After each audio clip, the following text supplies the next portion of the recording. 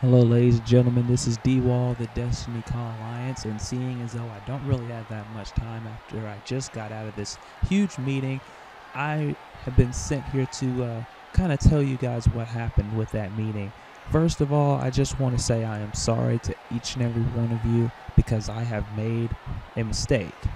That mistake was the change. Why? Because ever since the change debuted, DCA went into a downward spiral internally and on programming. Wrestling, booking, storylines went down the drain, and it seemed like everything went into a confusing, controversial mess to which DCA was almost gone and done with before season 1 ever ended. From what I was told from the booking staff and all that, and the board and the wrestlers and everything, DCA was going absolutely nowhere, and that was on my part, but also was the part of Shazine and Richard Sylvia and the board of directors for not doing their jobs. So what did I do?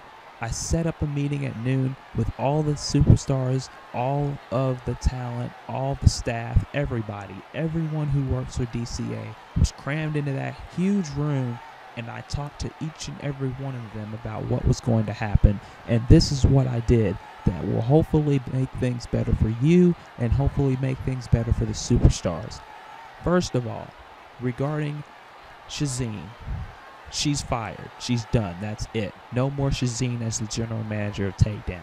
Why? Because Shazine sent DCA into a frantic downward spiral financially to where now we can't do Revelation's Last Rites. So, Revelation's Last Rites now will not happen. It's been delayed. I don't know when it's going to happen. I'm still trying to figure that out myself, ladies and gentlemen. But Shazine Freya has been fired. Number 2, Richard Sylvia and the rest of the board of directors thinking that they can do their job and not fire Shazine on the anniversary show. Each and every one of them are going to be personally evaluated by myself, and if I see that they are not capable of doing their job, they will be fired. Richard Sylvia, I'm considering firing him right after I'm done with this little thing I'm doing right now, ladies and gentlemen. He might be fired because he didn't fire Shazine when he had the chance. He took it too soft with her, and now he's going to pay the consequences for those actions.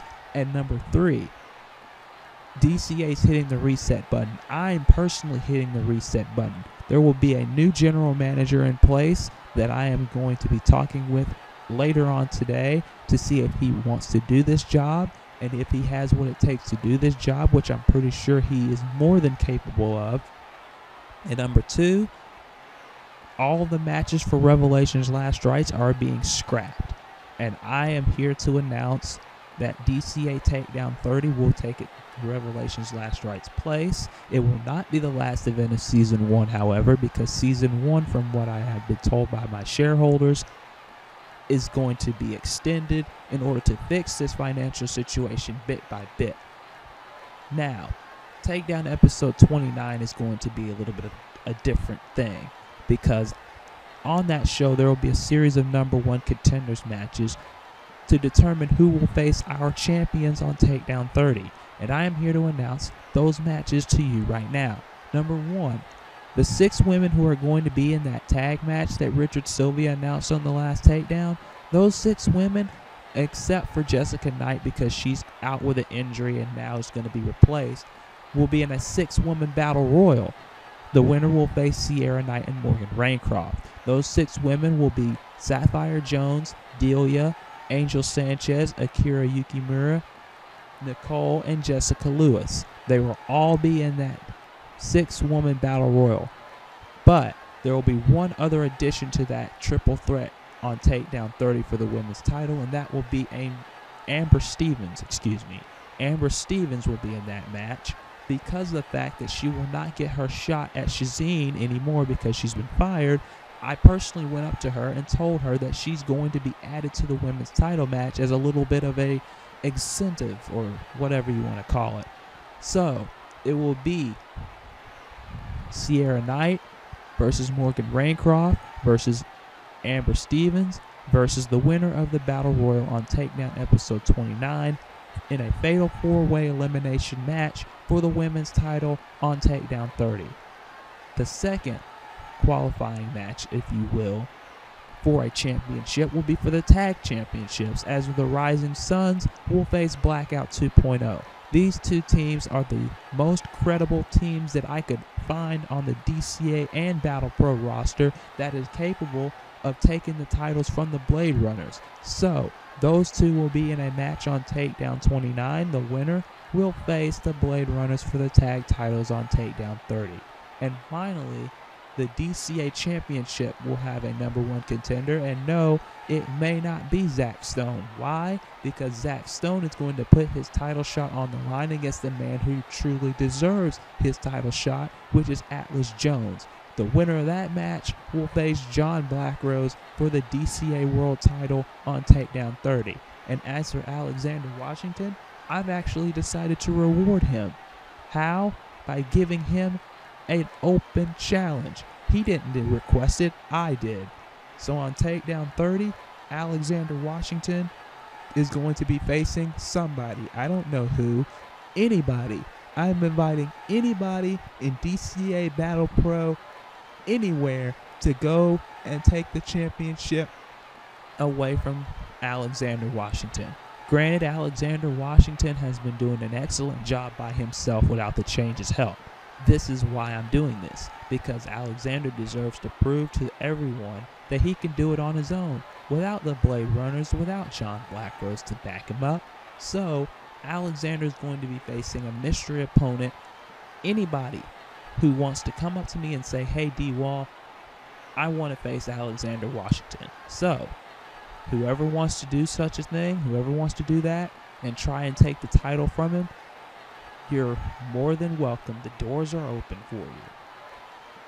So here's what's going to happen on Takedown 29 so far.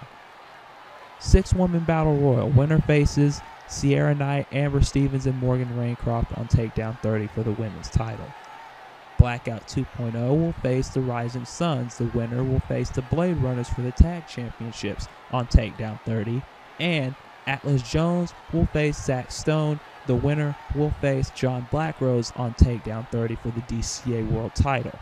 And already confirmed for Takedown 30, the only match that is confirmed really is Alexander Washington versus someone in an open challenge match for the Destiny Championship. Ladies and gentlemen, DCA is going in a totally different direction now. The reset button has been pressed by myself earlier in that meeting. Everyone is aware of this, and everyone I'm talking to under the sound of my voice that is watching this video right now knows. Ladies and gentlemen, I hope that I can bring you a better product than I have before. I hope after this reset that everything about DCA that you knew, the cluttered mess that it was, is going to be a thing of the past.